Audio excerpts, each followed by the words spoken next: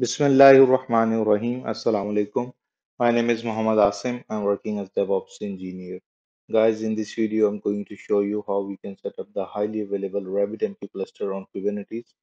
So for that purpose, what I have done, I've set up a Kubernetes cluster, 4-node cluster on GKE, and we are going to deploy the setup regarding the RabbitMQ on this particular cluster, and we are going to use the Bitnami Helm chart. So let's begin.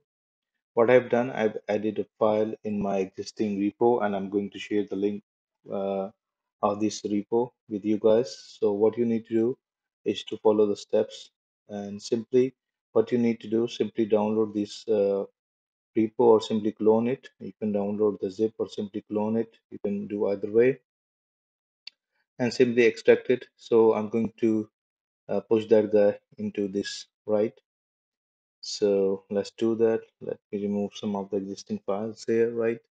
And I'm going to extract it here. Let's do that.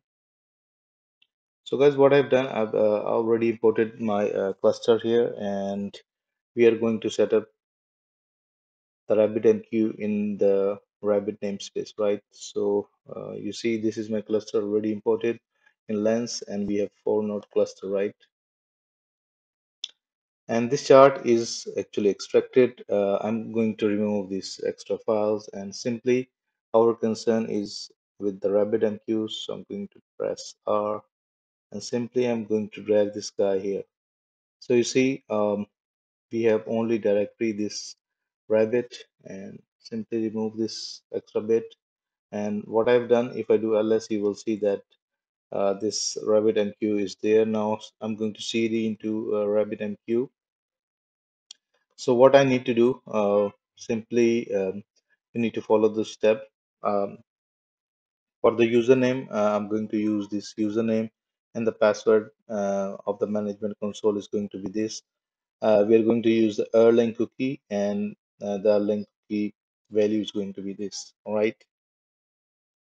So simply, I'm going to simply export these and paste it here, right?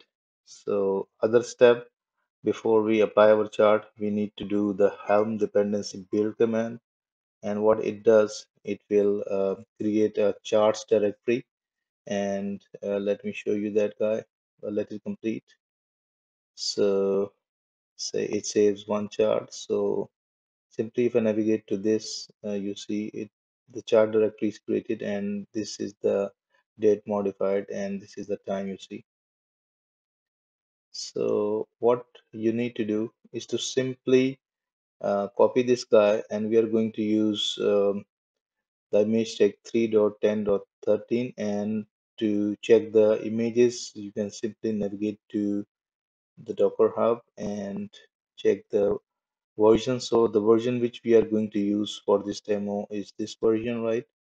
And simply what I'm going to do, I'm going to copy and paste this command, but let me show you some of the stuff.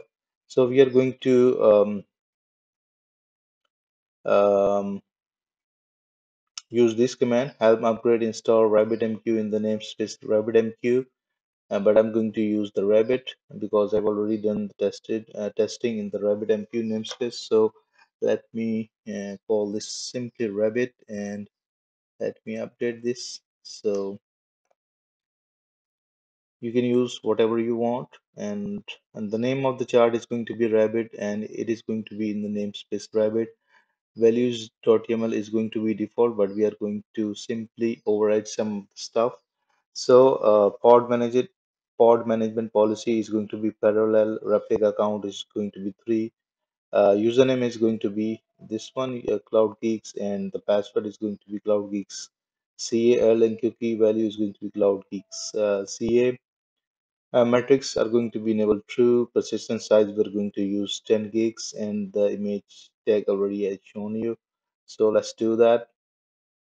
So I'm going to tell you some of the stuff regarding the policy. So if you use this document, and let me remove this part. So Bitnami RabbitMQ, this has more detail and documentation what needs to be done in terms of policy and high availability, and everything is there is already there. I just copy paste it, and if you want to read more details, you can simply read the details. Okay, so that's I need to show you guys regarding the policy management, and let me show you that stuff. Okay, so recover the cluster from complete shutdown, and instead of my own document, I need to show you recover.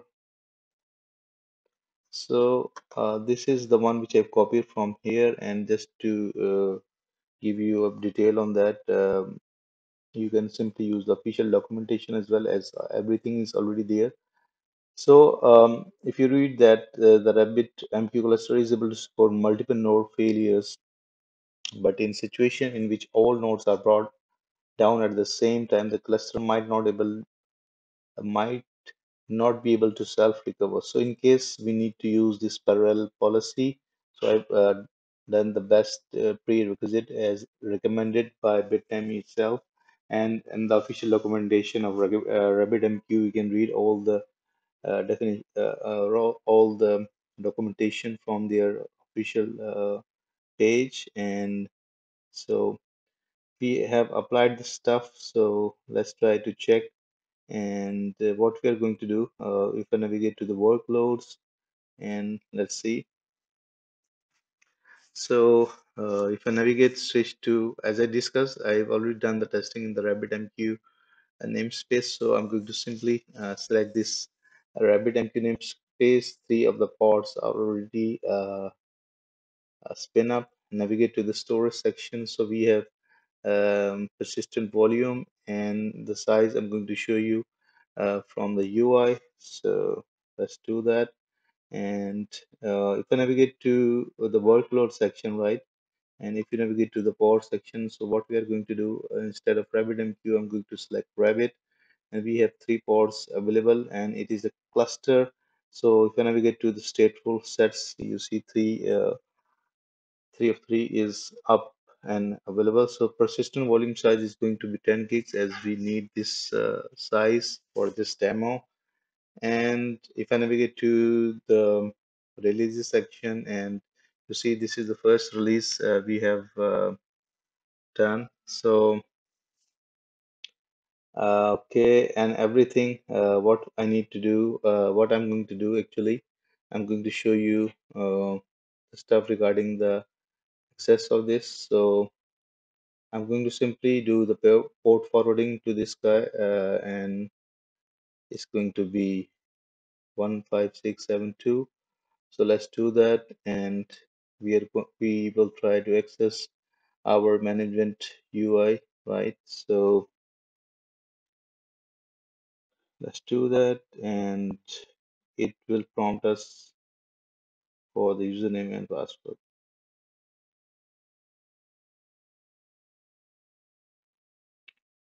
Or I've used the port instead. I would like to use the different port because of the caching. So let me simply remove the port forwarding. So click this guy, port forwarding, and I'm going to simply remove the port forwarding, and I'm going to do the port forwarding again, but I'm going to select different port as I discussed because of the caching. So okay, let's do that again, and I want to use different port. Let's say 8080 this time. Let's try 8080 this time and see.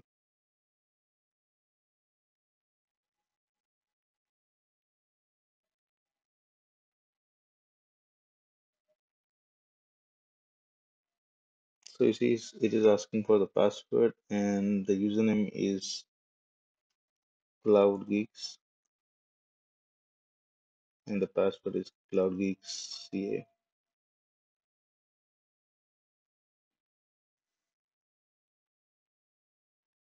So guys, we have three node cluster, and it is highly available, and refresh is 5 seconds. And what I'm going to do, I'm going to simply add additional nodes, right? And let's do that. First of all, I'm going to show you some of the stuff regarding the failover, and this is the highly available cluster. What I'm going to do, I'm going to simply remove all the nodes here, right? So let's do that.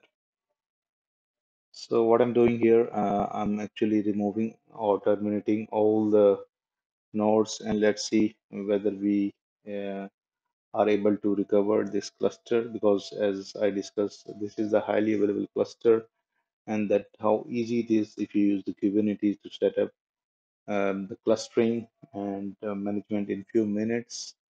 And we are using the official Bitnami RabbitMQ Helm charts.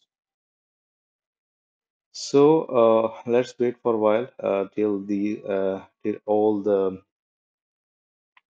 pods are available. You see the state is not running. I mean, it is in yellow state, not in green state. So let's wait for a while. And what I'm going to do, if I navigate to the port forwarding section, so okay, let it open on port 8080, and let's try to refresh it. So you see, currently we don't have any I mean ports available. So let me remove this port and navigate to the port section, right? So you see two of the pods are available. Now three of them are back. Let's try to access any of the pod. Let's say this pod. Okay, what I'm going to do, and do the port forwarding to, let's say, 8081. 8081 to make sure there is no caching. That's why, otherwise I need to remove the cache to clean the password. So it's gonna prompt me for the password again. Okay, its password is okay stored. So you see, our cluster is back again, and you see the uptime is 1 minute as we have refreshed 5 seconds. So you see this is how powerful it is. And if I navigate to queue section, let's say add a queue. Let me call this Cloud Geeks and add that queue.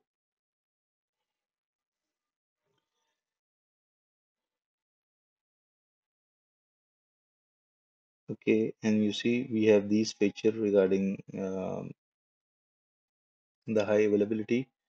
And one thing now I just wanna do, I want to add more nodes, right?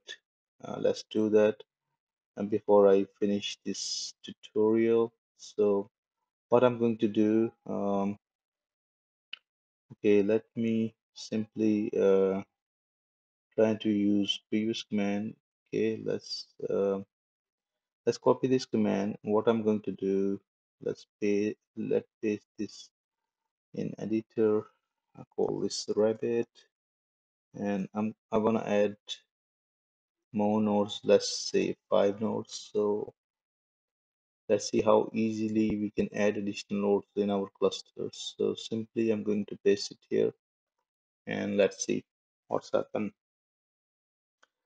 So I'm expecting two additional nodes along with two persistent volumes, which are the PVC persistent volumes along with persistent volume claims, and two stateful sets additional.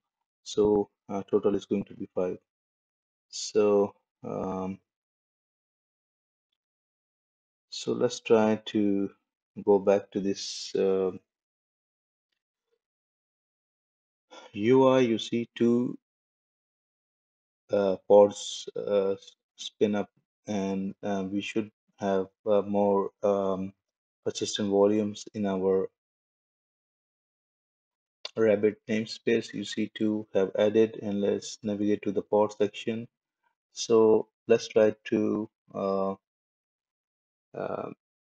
let's wait for them to be available, and once they are available, we should be able to see in our UI, because our refresh interval is 5 seconds. So you see 1, 2, 3, 4, 5. So you see, and the disk space, we can easily see from here. Other parameters definitely you can add from the official documentation. For instance, this memory or whatever you want to add or do less. It is totally up to you and check the documentation. But I just want to show you the very basic stuff in this demo, which is regarding the high availability and cluster creation, the Kubernetes. So that is how we can do that. So let me show you in the UI as well. So if you like the video, please like, share, and subscribe the channel. And have a nice day. Thank you.